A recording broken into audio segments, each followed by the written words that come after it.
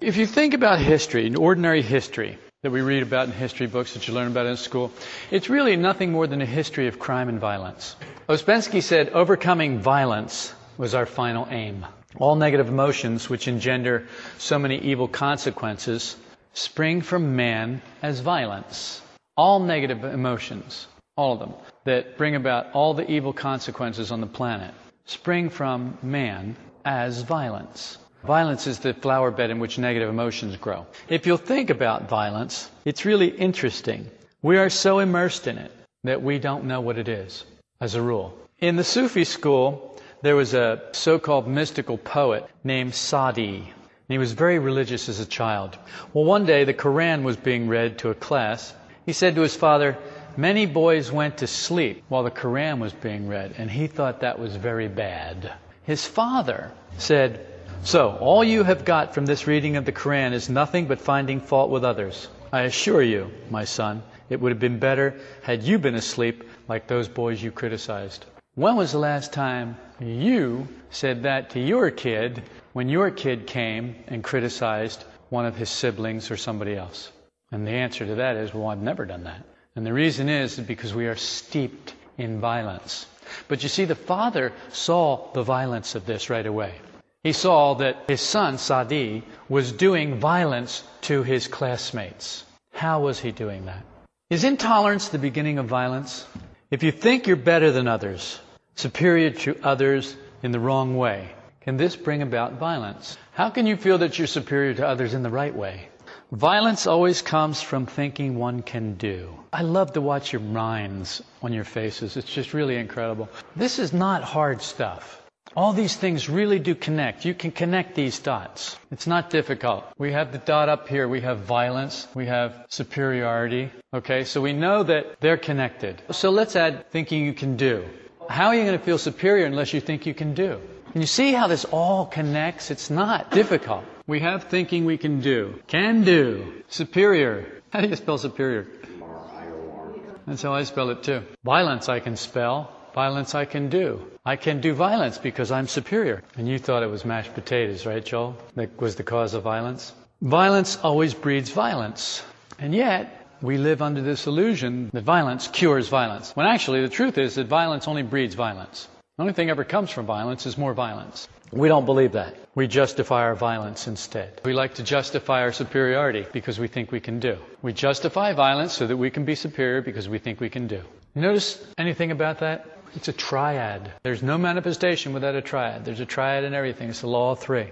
Everything you do from violence passes into the world both as a triad and an octave and can only produce a reaction to violence. So everything you do as violence passes into the world as a triad, but then it also begins an octave. It's an octave of violence. And that little octave of violence will have little sub-octaves. An eye for an eye and a tooth for a tooth is exemplified everywhere in life. You look around, you'll see violent machines creating new violent machines. It's violent machines, us, creating violent machines, our children. New violent machines. And they're better at it. Look at them with their video games. What are you playing today? I'm killing this, I'm killing that. Well, what's your favorite game? Destroying this, killing that. They have that rated M. Why? There's not even any blood in it. Jesus said, resist not him that is evil. The truth is, it's impossible to understand this on a scale anywhere outside of ourselves. The only way to understand what he said is to understand it on a scale in ourselves. Can we observe violence out there? An eye for an eye and a tooth for a tooth. Don't resist him that is evil. Why is it that that's something that we can only make sense of, understand on a scale in ourselves and not outside? Why is it it doesn't make sense out there? If you don't resist evil out there, what will happen? If we don't have a military, what will happen? It doesn't work in the world. It only works in ourselves. It's like bread. You have to eat it. You can't feed the world. You have to feed yourself. You can't cure world hunger. You've got to cure your own hunger. And that's really what Jesus was about. And that's what people missed. They missed the whole boat. They made it this big social hippie thing, this Greenpeace thing that Jesus started. And it wasn't that. It was all about the individual finding the kingdom of heaven within himself. But instead, they didn't want to do that work. They didn't want to do the inner work, the real hard inner work, the effort, the something that's possible for man. Instead, they turned it all outside. Well, let's clean up the world. Let's make all those people stop killing the whales. Let's make all those people stop using pesticides. Let's make all those people wear cotton clothes. Let's make all those people do this. Which, of course, is the irony of the whole thing with Jesus, is that his message, don't think that I've come to bring peace, because I haven't come to bring peace, but a sword. And there it is. It has divided people. It hasn't unified people like they think it's supposed to do. It's divided people. And he told them that's what would happen, but they didn't get it. We didn't get it. Violence always arises from a feeling of superiority, that we're better than others. Sadi thought himself better than others, congratulating himself on his virtue. They fell asleep. That's very bad. And what is the unspoken thing? I didn't fall asleep. I'm very good. I noticed that they fell asleep. I'm very good. I didn't fall asleep like them. That's very bad. So he thinks he's superior to the others, and he's congratulating himself on his virtue.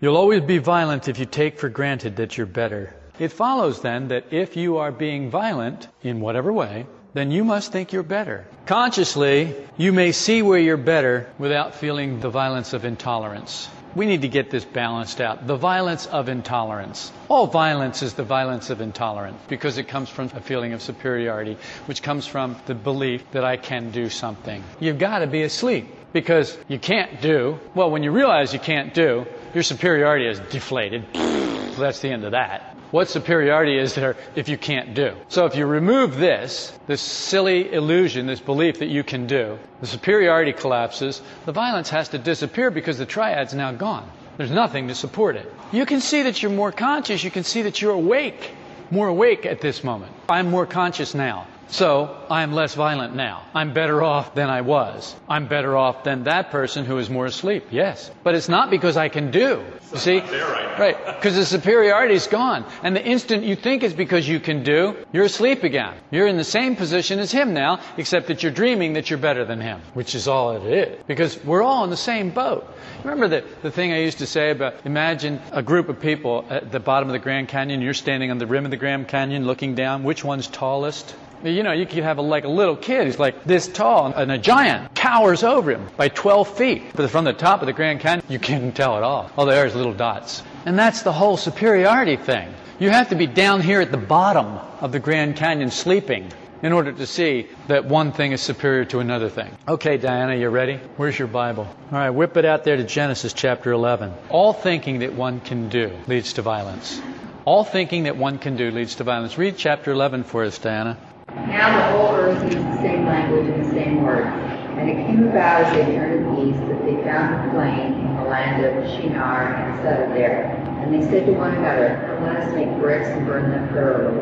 And they used brick for stone and they used tar for mortar. Okay, stop. They all speak one language. What does this mean? There was a time when man was under the rule of esoteric teaching. There was a time when man spoke the same language. They could understand each other because they were all under esoteric teaching. So there was a time that happened. The whole earth was one language under one esoteric teaching. So what happened after that? So they journeyed east and they found a valley, they found a plain, they found a lower level. So they dwelt there. They found a lower level of understanding and they stayed there. Brick for stone, slime for mortar, or whatever. You know what stone represents in the Bible. It's a level of the truth. A basic level of the truth. Hard, rigid, but it's a level of the truth. But it's still the truth. And we won't deal with the slime or the tar or whatever for mortar, because you know what that means anyhow. So they tried building a tower to reach to heaven.